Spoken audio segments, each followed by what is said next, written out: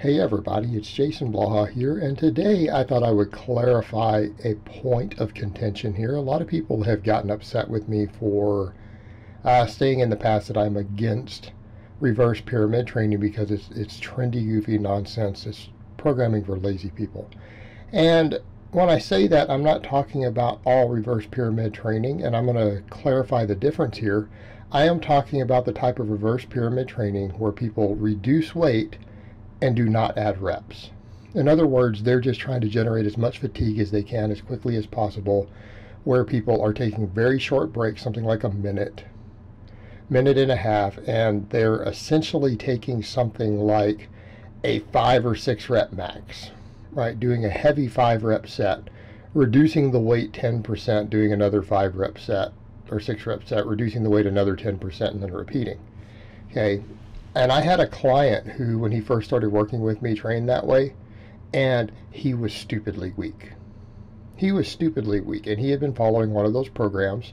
He was out of shape, had no work capacity, and had been training that way for something like 6 months. And he already had, a couple of years of training under his belt before that.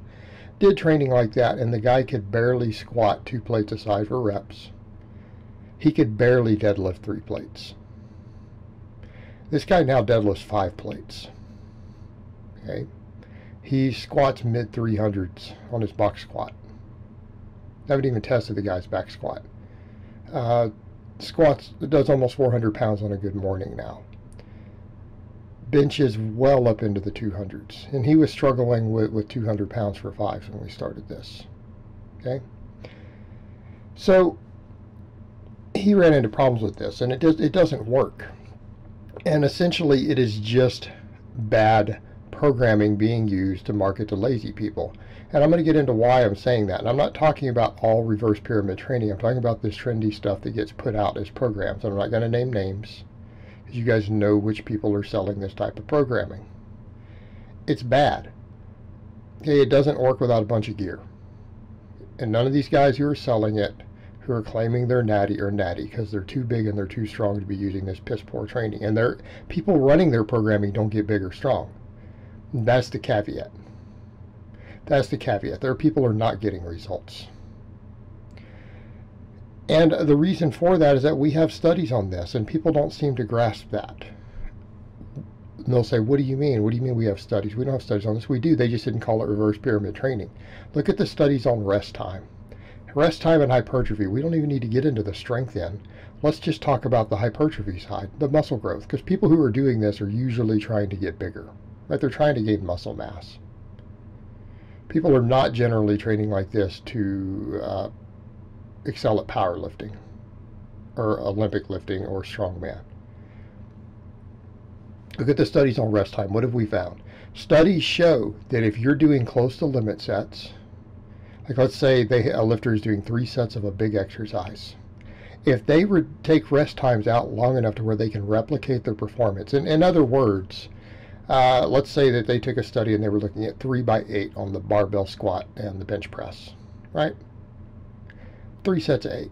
If they could complete those with 225 and maybe they only had 1 rep left in the tank, maybe they could have gotten 9. 8th rep was looking a little sloppy.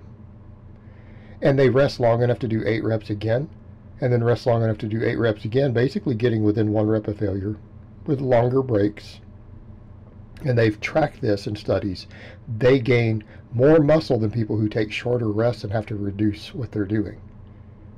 In other words, in order to get, if you cut the rest times down so low that you have to take 10% of the weight off to get 8 more reps, and then 10% again to get 8 more reps, even though you did 3 sets of 8 that were all technically the same rate of perceived exertion, they gain less muscle mass. In other words, if you're only taking a minute break and then you have to reduce weight to replicate, you do not gain as much muscle as if you took longer breaks to do 3 sets of 8 with the same weight each time. Now, people will say, but Jason, isn't volume one of the biggest drivers of hypertrophy? Well, you're doing less volume. You're doing less effective volume. In other words, it's not the fact that you're getting close to failure or reaching muscle failure that is a stimulator of growth. It's the amount of effective reps. And as you get close to failure, you get more effective reps. But here's the thing. a lot of the muscle fibers that give you most of your hypertrophy tend to be faster twitch type fibers. They're not your endurance fibers. In other words, if you do your 10 rep max, you don't even hit any of the upper threshold muscle fibers with the first 5 reps. You're basically doing the first 5 reps with the same muscles you use to go jog, especially the first 3 or 4 reps on a 10 rep max.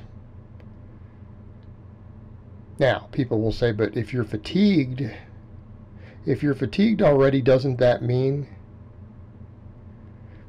that you're still hitting those upper threshold fibers if you're reaching muscle failure? No, because those muscle fibers haven't recovered enough to fire again. They're not being used at all. They're just not being used. And if they're not being used effectively, you're not going to get a training response. You're not going to see muscle growth stimulus. So yes, the amount of weight on the bar relative to the reps matters. It matters a lot. And yes, you're generating more fatigue, but it's not fatigue that's helping you grow. You're just increasing endurance at that point. So if we're taking short breaks and being forced to reduce the weight to maintain similar reps, you're not growing from that.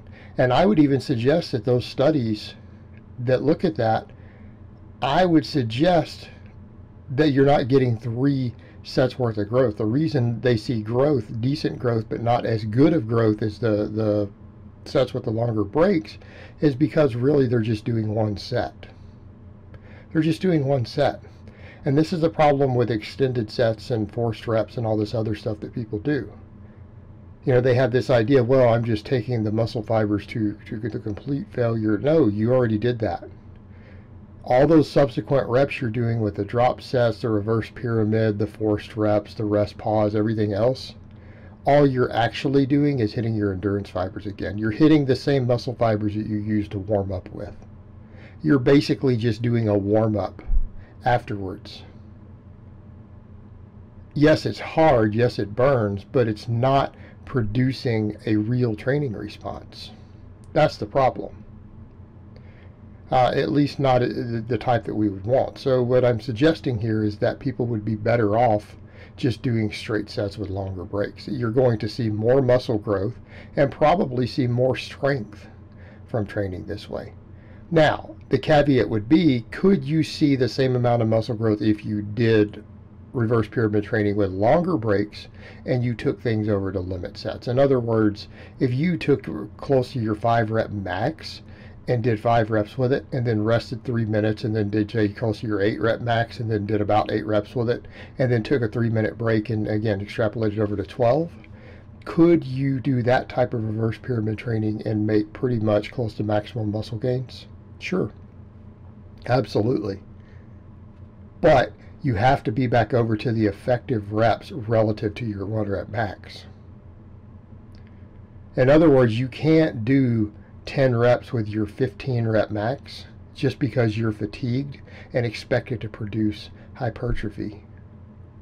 If you're too fatigued, you're probably out of shape. You have no work capacity, you have no intraset recovery. You need to get into better shape. And you're not going to get into better shape by training that way. Therein lies the problem. You'll get in better shape by just doing higher training volumes with higher reps. So if you can't get in shape, you probably need to go do some GPP. You should consider doing some 10 rep squats at 70% of your max. You should consider dragging a sled. You should consider doing some barbell complexes because you're out of shape and you have no work capacity. And if that's the case, then that style of training is going to produce completely mediocre results for you. So when I say that I'm against reverse pyramid training, I'm not against the other type. I don't think it's necessarily the best way to train.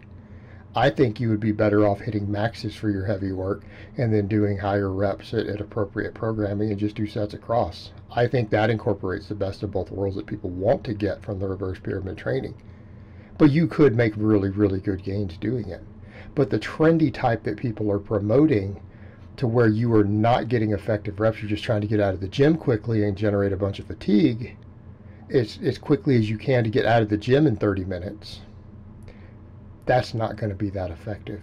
You're just simply not going to make anywhere near your maximum muscle growth from that.